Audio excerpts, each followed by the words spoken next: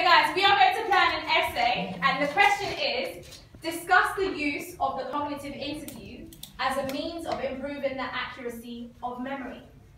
Now, when you read a question in your exam paper, what is the first thing that you do? Jason? You want to underline or highlight the keywords. God bless you, Jason. So in this question, what would be the keywords? Discuss. Discuss. So we're going to underline that, and when we say discuss, what is the examiner asking you to do? Outline, evaluate. Outline and evaluate. That brings me to my next point. 12 marks. Who knows the split in terms of how many marks are allocated to description and how many marks are allocated to evaluation? Neither. 6 and 6. 6 and 6. So we're going to have AO1, 6 marks, and AO3, 6 marks. Brilliante. We've got discuss. Any other keywords here that we need to highlight or underline? Improving the accuracy. Improving the accuracy. So it's telling us what we actually need to write about. Anything else, Pano? Cognitive interview. Cognitive interview. Brilliant. And this is one key thing that a lot of students, they read a question and they know that it's on the topic memory, which we've covered in detail. But within memory, there are loads of subtopics. And it's no use writing out everything that you know in memory if it doesn't answer the question. So you can't bring in multi-store model because it doesn't answer the question. The examiner's been quite specific. They want to know, what do you know about the cognitive interview? Discuss it, evaluate it. Yeah? Now it's time for you guys to plan the essay. How would you answer this question? Your AO1 points, your AO3 points, what is it that you can remember, what we've covered on the cognitive interview, to plan out this essay? How would you start it? Jason, you're going to be the first one to come to the board.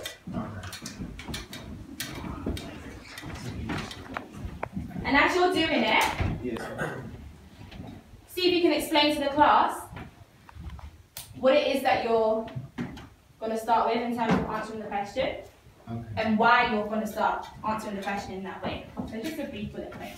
Okay, so first we start off with AO1, and you define cognitive interview so that the examiner knows what you are talking about. Exactly. So you define the cognitive interview so that the examiner knows what exactly you are talking about. And then afterwards, you can, because you don't have that much time, there's only 12 marks, you don't want to spend your entire time just outlining, you need to write it. So you briefly talk about the 4 components, I guess. So just say what they are and their purpose. So what they are and purpose. Perfect. Jason, I'm going to stop you there. Can you pick someone in the class to come and write up at least 2 of the components of the cognitive interview?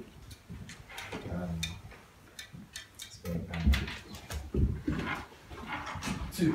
Yeah, 2, and then Dan, you can do the remaining 2.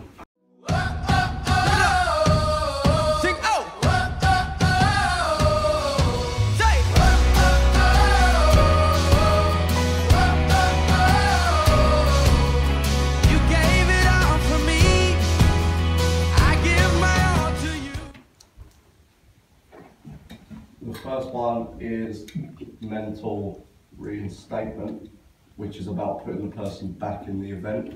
Perfect. Perspective.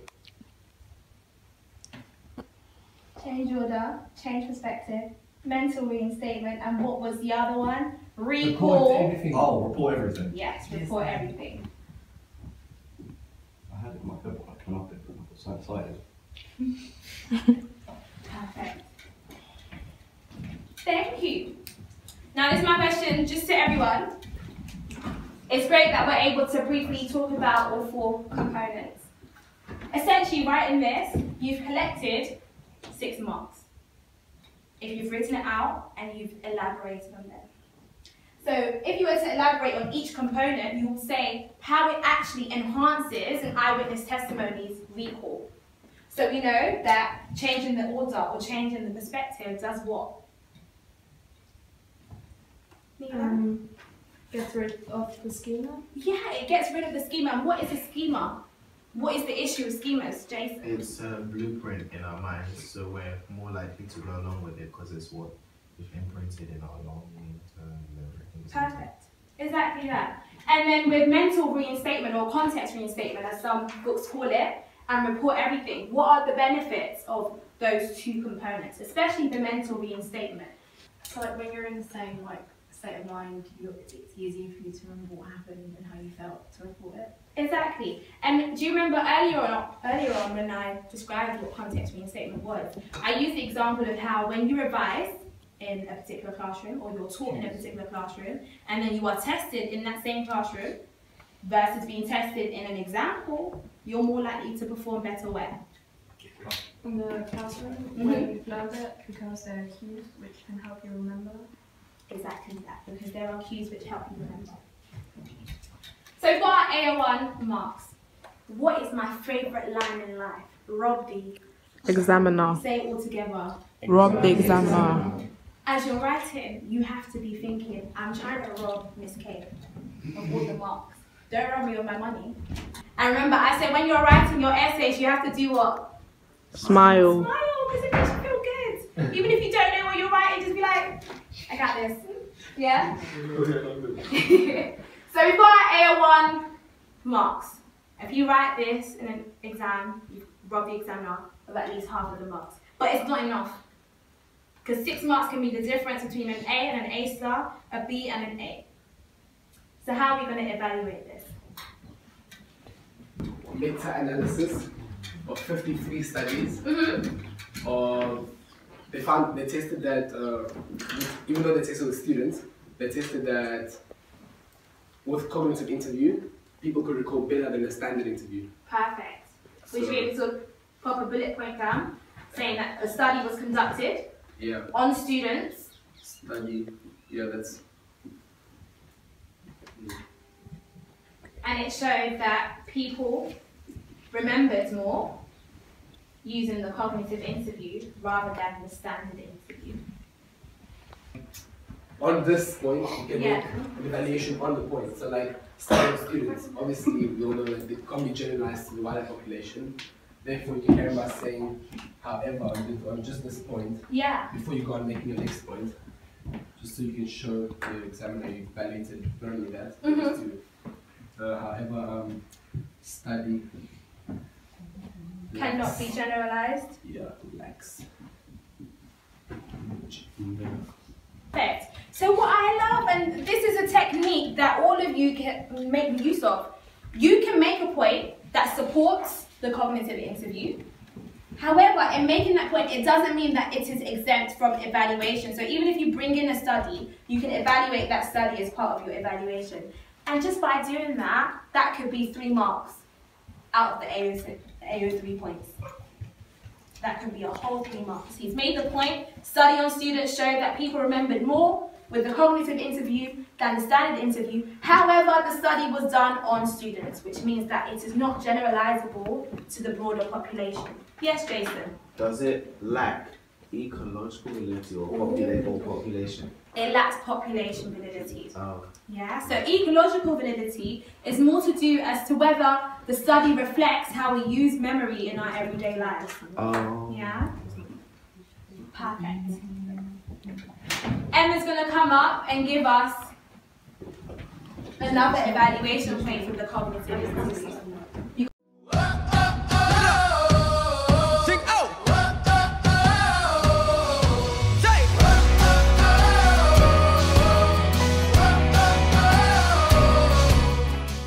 Alright, Emma, please explain your point. Sorry guys, please listen. A study done by AQA with whoever. Right stuff.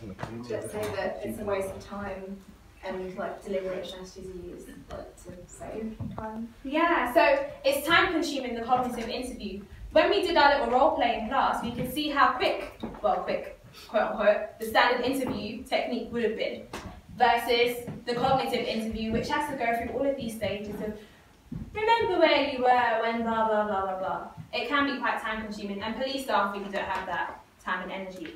Plus, you guys as psychologists, you could go into a police station and say, well, do you know what? I'm trained to deliver this cognitive interview training. You get loads of money, but police staff see it as a waste of time. And it's expensive to have psychologists like yourself go into stations and criminal justice system to teach them how to use the cognitive interview. Thank you, Emma. And then we're going to have Marina to give us our final evaluation points so that we can make sure we have robbed the examiner properly.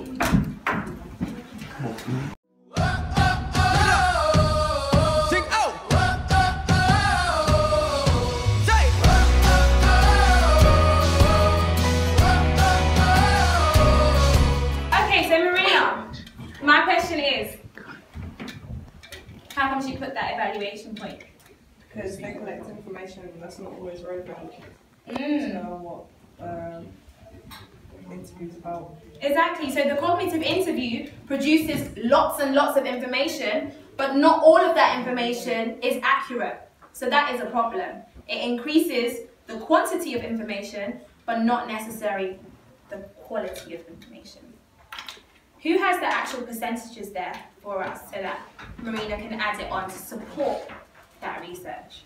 Pano? 81% correct information, 61% false, and it was by Koch, and the study was by Koch and Kenner, I said. Okay, so 81% correct information, but 61% false information. That is a massive problem because we looked at the Ronald Cotton case and we can see how false information can get someone wrongfully convicted of a crime that they did not commit. Issues.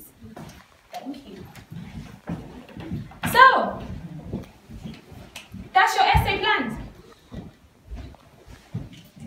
And me as an AQA examiner, if you expand on this point, I'm giving you marks.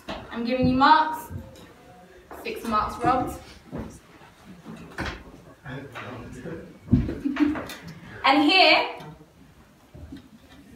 we know our P, E, E, and link. So you've made your point, you've given evidence, you've done what? Elaborated, and you link it back to the question.